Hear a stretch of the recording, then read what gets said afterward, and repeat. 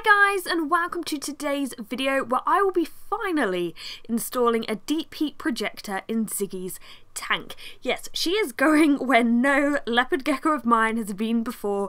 She is going without a heat mat. So let's quickly look at the items I'll be using for today's video. Obviously, the deep heat projector itself, the holder and bracket, the safety cage, and a very important piece of equipment, the thermostat.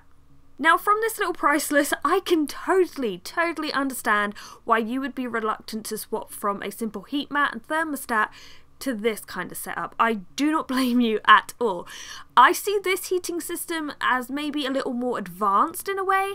Like a heat mat and a thermostat will do totally fine. I mean, my eldest leopard gecko will be 13 this year. She has always had a heat mat and a thermostat. And I definitely think if you're a beginner and this stuff confuses you a little bit, heat mat, thermostat, totally fine. But I'm always trying to improve my geckos' lives in some sort of way. And for me, this sort of seems like the next step up. It is certainly more expensive, but I really hope it's worth it. Anyway, the thermostat I'm using today is a Haberstat dimming stat. This is a preferred type of thermostat to use with a deep heat projector. If you don't have Haberstat in your country, just make sure you're looking for a dimming stat. I will say I think I use a pulse one with my other deep heat projector that I have for my crested gecko. Technically you can use it, but I think for the bulb to last the longest, the dimming one is preferred. I will say if you've ever considered using Haberstat, I've used it for a very long time. The brand usually produces high quality items that are reliable, so Haberstat is very good in my eyes. Now, if you're wondering why I've decided to go from a heat mat to a deep heat projector, there are a couple reasons. So number one, Ziggy has been rather inactive over winter. Now you would expect that from a leopard gecko, but it's like she does not move from her hide. She will sit there in the same sort of place all the time, day and night. She'll move for food, she'll move to go to the loo, but she's just not generally that active. And I know she's healthy and active when she wants to be, but with this heater, it will not only heat her cave, but it will heat some of the surrounding rocks and the floor. So I hope it encourages her to explore a lot more. It will truly energize her muscles, and hopefully she'll be less reliant on a small area on the floor to just heat up on.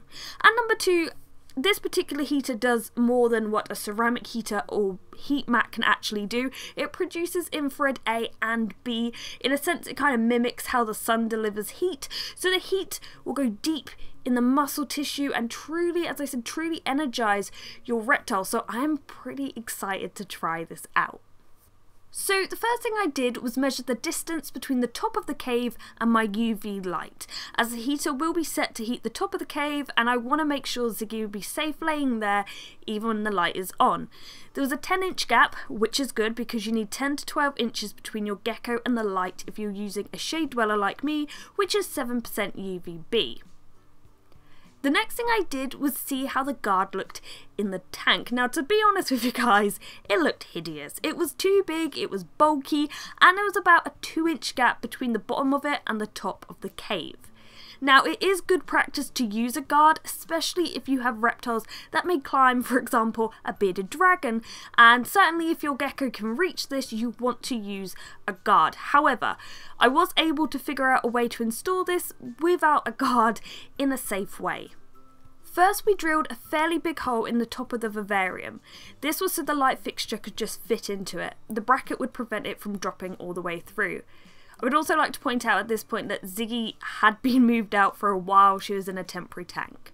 I then screwed in the deep heat projector, and I then simply put the thermostat probe through a vent on the roof of the tank, set it in place, plugged the heater in, and we were set to go. Okay, so this is already noticeably hot. I can actually feel it.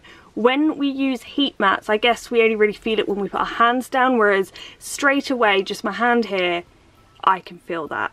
I've also put in my thermometer probe and my thermostat probe. Now the reason I did it here is it's about 1 inch out of the diameter of the heater, and I've actually been advised to do that. If you have read the book that I was talking about in my product video, It really explains why. I do have the thermometer here though, just so we can get a bit of a reading, but I also have a laser thermometer. Now I'm not going to move Ziggy in straight away because I feel that this heater is trying to adjust and make sure everything is correct, so I don't think it's safe quite yet to move her in. I'm going to leave it for a bit and then come back. Later. So the normal thermometer is reading 25 degrees.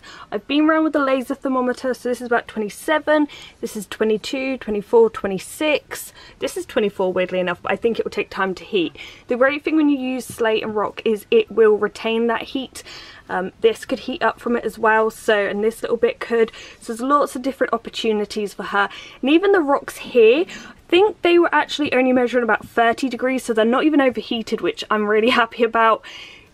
I doubt she can get to this. I really hope she can't. It is far out. I don't know how well it looks, but it's far out and high, so I would be surprised. If you are wondering, it was that vent that she escaped out of, but I think that's as far as she can go. I will of course keep an eye on her all evening, keep an eye on the temperature all evening, but let's quickly go and get her to move her in. So I moved Ziggy in. Naturally I expected her to be a little wary. It's a whole different experience. She'll be feeling heat in a different, more effective way, so yes, I expect her to be a little skittish, a little wary and kind of shy. What I will do is I will document the first few weeks or so of her using this deep heat projector, so you can kind of see how she gets on with it and what my thoughts are of it. I have used it for a long time with my crested gecko, and honestly she is the most active little thing, so I really hope it's the same for Ziggy. So if you'd like to see that, make sure you do subscribe and turn on the notification bell, because